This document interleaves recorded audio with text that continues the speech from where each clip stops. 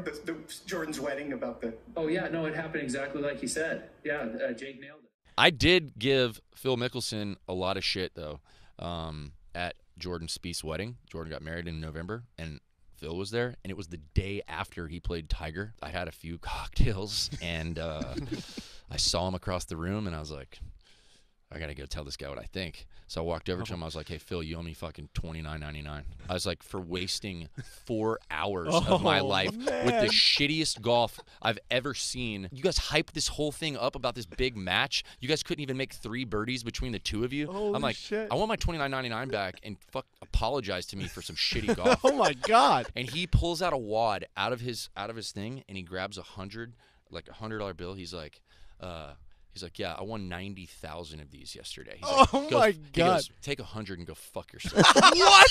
Yeah, right to my face. This can't be real. I swear. Oh. Phil, I think so many of us had a good laugh about the Jake Owen story. Curious if you could just tell us your side of it and what happened.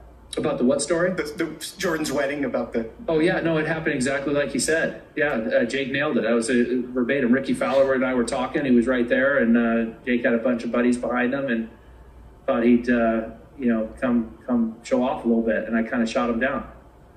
So, yeah.